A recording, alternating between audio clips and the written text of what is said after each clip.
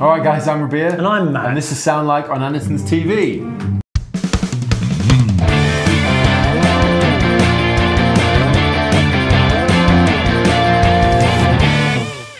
Morning. Morning. We've been blessed with the sound of cranked amplifiers next door. We have, and that's also what we're going to try and do ourselves. It certainly is. Today we're doing Tony Iommi by Busting the Bank. Yes, and it's been about over 3 years since we did Without Busting. So really? It's about time to get loud. Really? Really.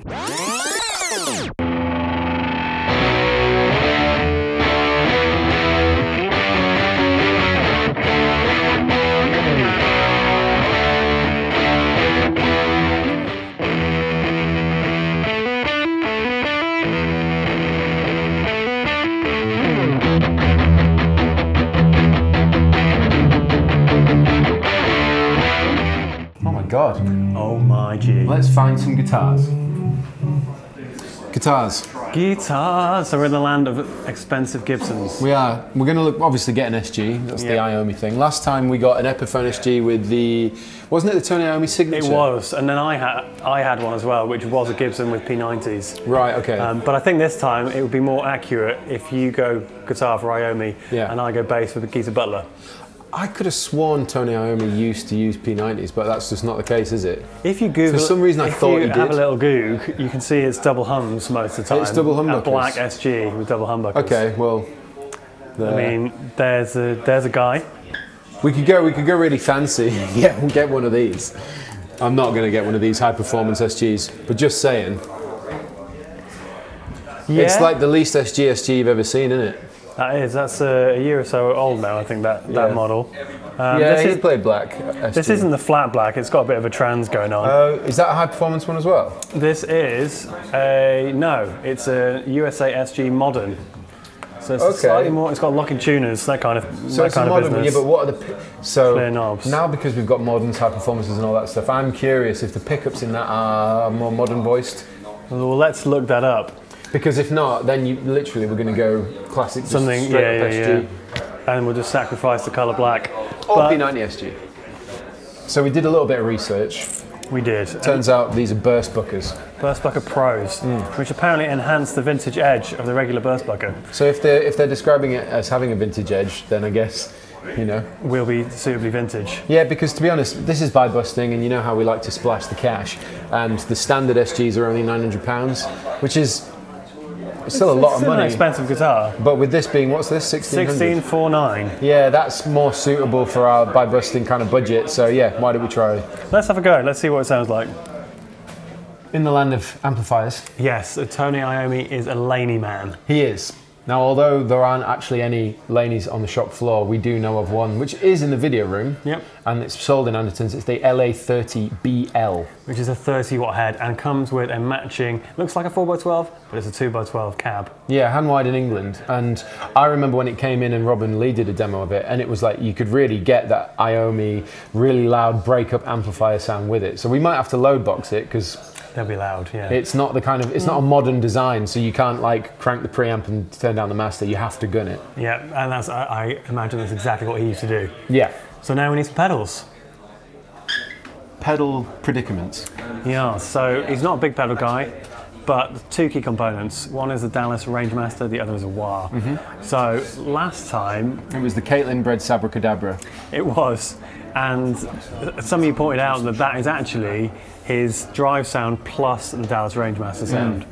So I was thinking that we could use it again, but not use the amp for the main drive and then add in the range bit, but lose the gain on the pedal. Yeah, but then we were talking a bit further, and then we were like, well, why don't we just recreate the original? Because if the Sabracadabra provides Tony Iommi in a pedal, why don't we just try and recreate it without the help of the Sabracadabra, but get it just in case? With a different pedal. Yeah. So we need they're a the two range things. master. So yeah, my argument is that the Rangemaster's built into there anyway.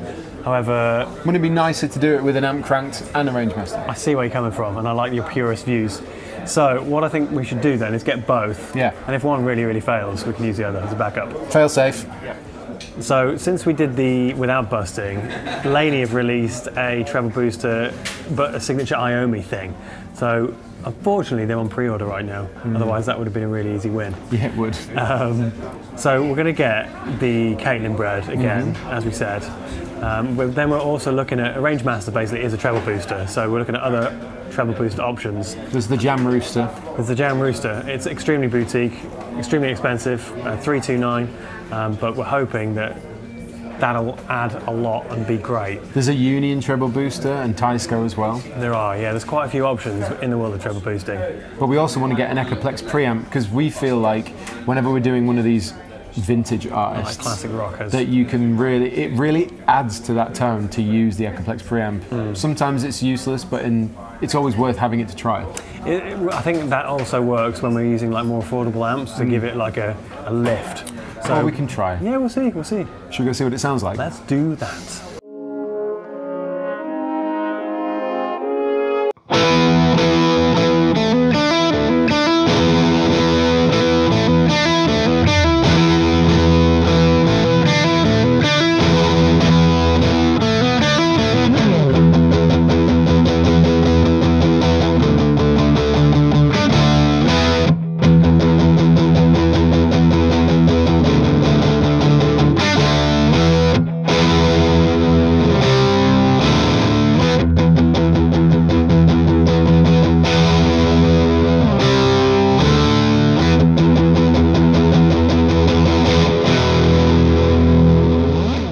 We've returned to the video room. We are back in the video room. In this, what would you say? Like early black metal adventure, this satanic crusade? I mean, I would say the foundations of heavy metal. I would too. But at the time it was like, you know. I think, you know, bands like Black Sabbath, that was heavy metal in those days. Oh, totally. They were banned in churches and all that stuff. They were like the equivalent of Meshuggah now. Yeah. Well, not Meshuggah, because obviously there's loads of metal bands that are really heavy. But point being that back then, that was really heavy. Really heavy, really heavy. And but an awesome, iconic sound. Yeah, and actually, this is another one of those where I think the gear being more expensive and having no budget has allowed us to get closer, to me at least, from what I can remember from the last one. Sure.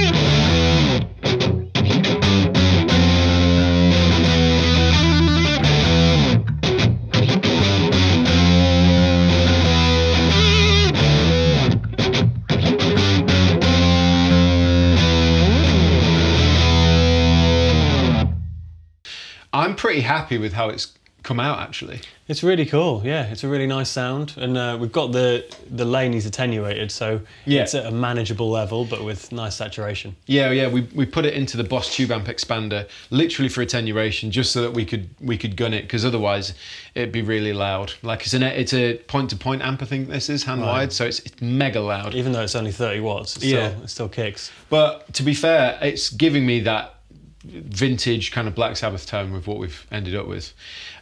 So let's start with the guitar. I'll probably just say this now, we didn't use the Jam Waco, even though it's really good. We didn't need to use it. And we actually, the Jam Rooster isn't in stock. So we ended up with this Tysco treble booster. I think it's called the treble booster, but the name's in Japanese, I believe, so I can't really read what it says.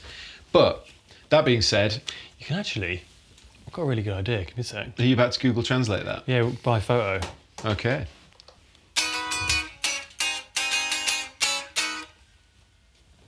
That was the best thing I've ever done. Is that recording? Yeah. Booster. Master. Okay. Booster. That's really good. But anyway, we'll call it the Tysco Booster for this episode. Sure. This has replaced the Jam Rooster. So, yeah. Booster. It's close enough. Yeah. But anyway, let's start with the guitar. This is the Gibson SG, and I believe this is the, what do they call this one? It's an SG Modern, yeah. yes. So as you can see, there's a trans black finish going on with like a flame maple. Well, it looks like flame maple at least. And these kind of see-through top hat knobs, which I guess is a modern thing. And they've kind of chromed it up, put locking tuners on it. You know, it's still very reminiscent of an SG, like, for the most part. It just looks a little bit more flashy, doesn't it? And the weird thing is that the jack input's on the side, which I find really weird. Yeah. Should be sat on top there. Okay. But it stays in tune good. It's, you know, it's easy to play, set up nice, all the rest of it, so that's good.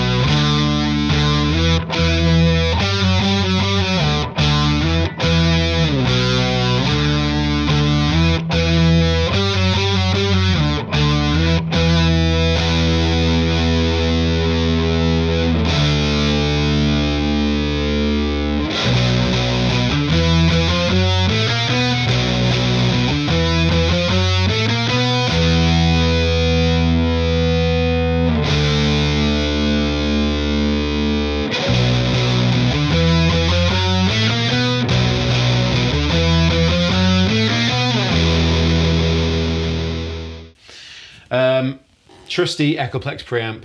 Yeah, we use that a lot. It's such a good pedal. And it still comes through. Yeah. How much did you kind of balance between these two? Well, so we went with your thought process, which was with the Sabracadabra, we'll use very little gain, well, no gain and very little volume and push the range all the way up. No gain and no volume, okay. Yeah, so I was thinking of using this end like a tube screamer and then the range bit as an addition. Yeah, well, the range bit I had on full without any gain and a tiny bit of volume, because basically I'm balancing the overall level of the amp between the gain there, the gain here, the gain here, the volume here and the volume here. Cause you got them all on? Yeah, because it's kind of like you can really affect the sound depending on, you know, how much of each one you've put in. So they're all on. So after Sabracadabra, we've got the Teisco Pooster, and then from that is the Waco, which we didn't use. And then straight into the Laney BL30, which really has nailed the sound, to be honest. I'm into the treble input in input 1. And really, I guess... Your treble's dialed out a bit. Yeah, treble's on 3, middle's on 0, gain is on 6, between 6 and 7. It was a bit of a... bit of a fight. Yeah, like micro adjustments again with this one, between the amp and the pedals and playing off against each other, really. They're amazingly low. Yeah. And obviously there's a treble booster in the mix with a bunch more added. So this is the sound of the SG straight into the Laney.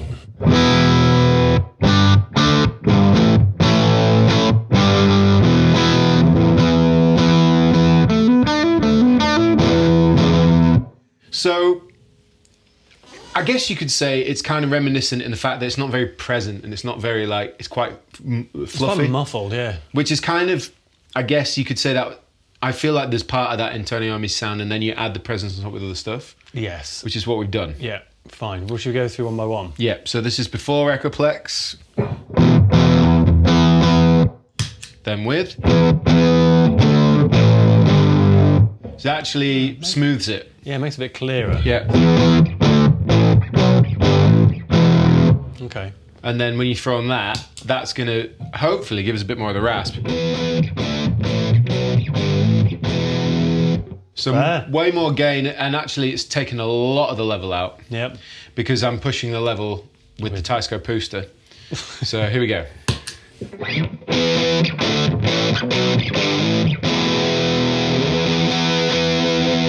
So overall, because this amplifier doesn't have a master volume, we've had to run the gain higher, which is in turn going to increase the volume. Yes. And then we're controlling it, the volume of the amp with these. With these. So in theory, if you weren't attenuating, you could just sack off 1 or 2 of these, run more of the amp. Yeah. Okay, fine. But because we're trying to do it for sounding like exactly as close as we can, it's been a balancing act, which is why the amount of levels come out. Out of curiosity, what happens if you bin off this and this, and we just Do you remember these settings? Well, it doesn't matter now, does it? It doesn't. Right, let's do it.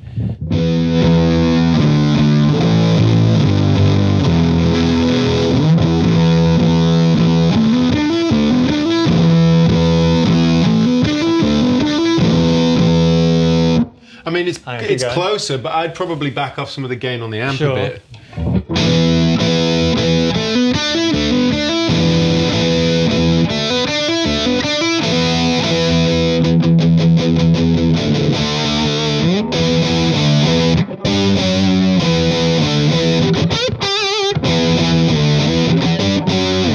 Yeah. It's somewhere there. We'd have to probably dial it in a little bit. It's like a more modern version of his sound with more gain. Sure.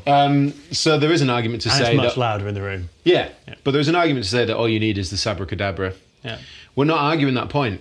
What we are saying is using all this gear, you know, ridiculous amounts of money. Without blowing our heads off. Yes, we can get somewhere close.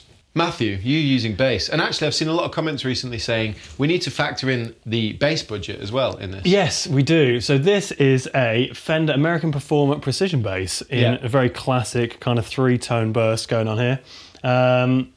Really nice looking bass. I kind of chose one that's fairly reminiscent of Geezer Butler with this rosewood fretboard here. It's about 1,050 quid. Okay. So definitely within budget. And that runs directly into this, which you can see behind me perhaps, which is the Ashdown Studio 12.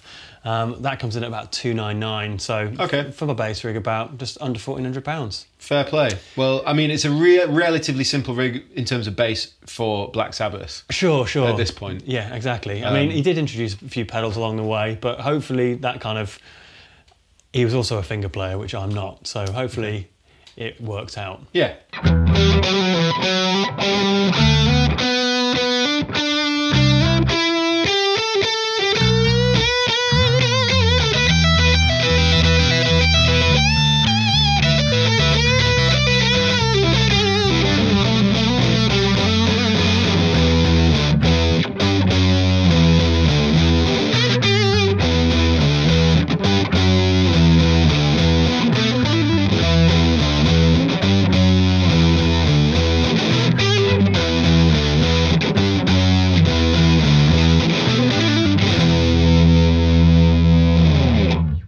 Well, there you go. There is Sound Like Black Sabbath, Tony Iommi, Geezer Butler, by Busting the Bank. Yes, let us know how you think we did. All the links to all the gear is in the description box below. Yes, comment about any other bands and artists you'd like us to sound like. On that note, I've been Rabea. And I've been Matt. And this is Sound Like on Andertons TV. Ciao for now.